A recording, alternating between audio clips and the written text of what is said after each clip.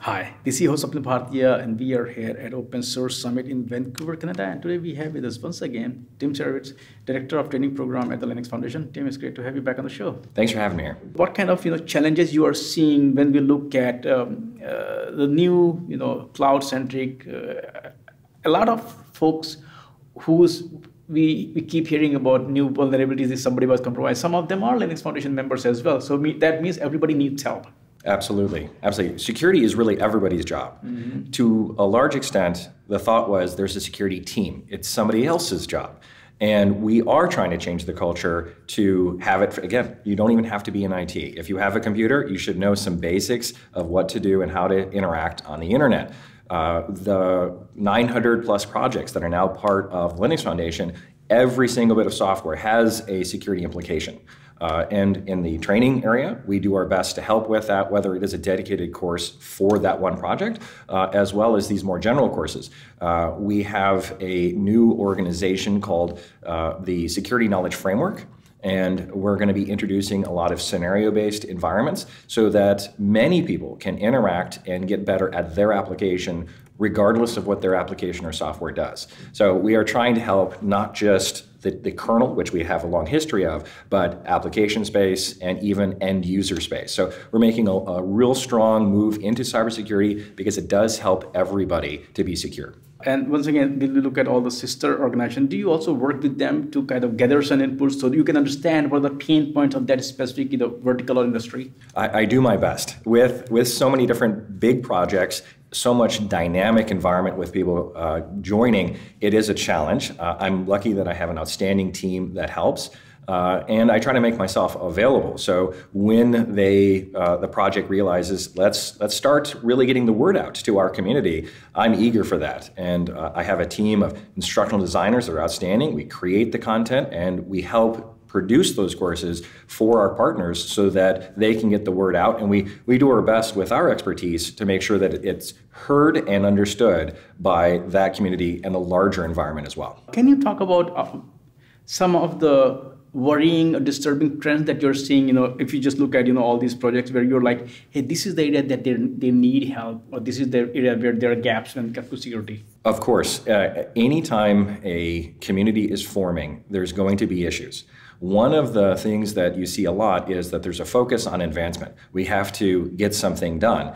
And this is why security and documentation are always the last two things looked at. So now that we have a working product, we should turn back and start writing down how it works, and we should start making it secure. So in general, we try to help all of our projects understand that security should start with the first idea. We're going to have a bit of software that does something. Whatever that something may be, security should be part of that very first conversation. How are we going to do it? Not just that it works, but that it's going to be secure and that the people using it will know that we've invested our time, energy, and thought into a safe product to use. Before I move further into the cybersecurity, I also want to talk about some new initiatives that are going on within Linux Foundation, which is focus on sustainability.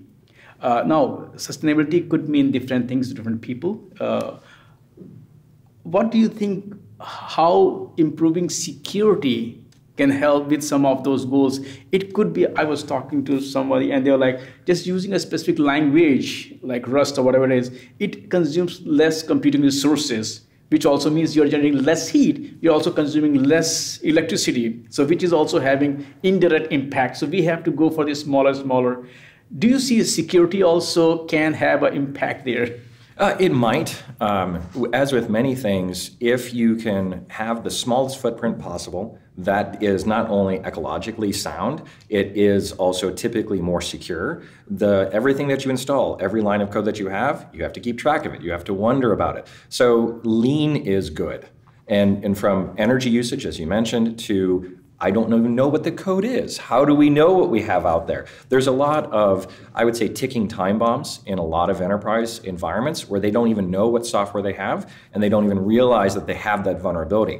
My hope is that all companies start to not just look at, let's look at that old code and let's see if it has a vulnerability, but while they're there, can we make it more efficient? Can we say, is this a function call that we do a billion times a minute? that takes this many CPU cycles. Could we cut it in half? Is there something we could do it? It's similar to recycling. Small actions add up over time. So being more secure, being more efficient, we have the green foundation for this purpose to really bring awareness to just how much resources we use to not only generate the electricity, but then of course there's the cooling, there's all these resources that go into IT, and I think it's a good thing to be a good shepherd of those resources.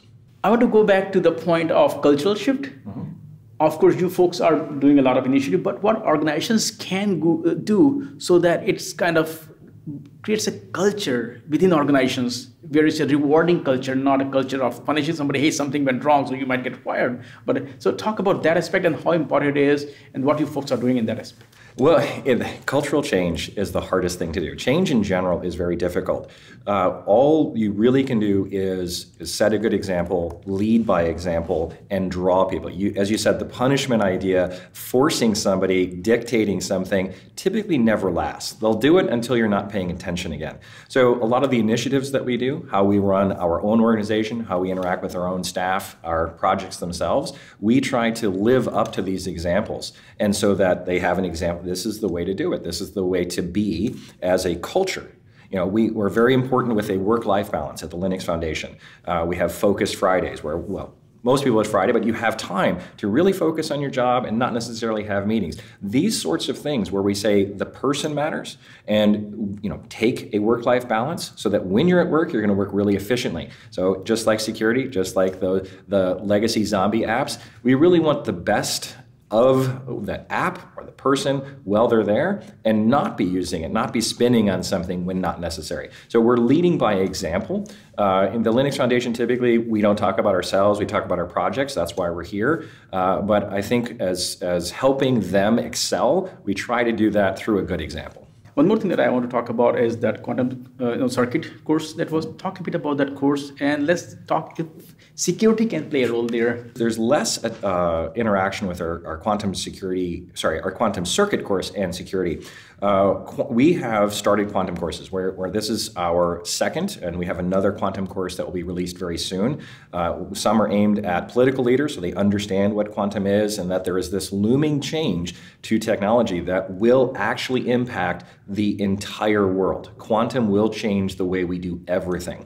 Now, quantum circuits is a lower level understanding of the distinction between a standard circuit, the 1 and a 0, and understanding that in a quantum environment, and I get into some of the physics of entanglement and phase state, but what really is to be understood is that this is not just a faster computer, it's a different type of computer. So quantum, a little bit of tie into security, quantum will be able to not only calculate, let's say, Shor's algorithm to decrypt something, not only be able to do that, but quantum will show you if there's a flaw in that algorithm. So what we're really talking about here is a change in nature. A common example I give is I can drive at 60 miles an hour, I can take a bullet train at 300 miles an hour. What quantum is a space shuttle. Yes, it goes 160 million times faster or so. It also goes to outer space. It's a different type of transport. So a quantum system will be able to not just solve these problems faster, but it will look and realize the flaw in an algorithm. So for security reasons, that is a huge implication. Can I change my encryption standard easily? Those are all considerations. Quantum circuits, we need to have everybody understand quantum, from kindergartners to the people who make the hardware for the next generation equipment. And that's where the quantum circuits course will really get people thinking about that this isn't just a typical gate, that it's a 1 and a 0, that the way that I order the spin of these qubits, quantum bits, is distinct from a traditional system. So we're talking airplane or rocket ship compared to a faster train or faster car. Any other courses that, of course, you folks do launch a lot of courses, any other course that you want to specifically talk about today? Absolutely. I'm very excited about a new course on Rust.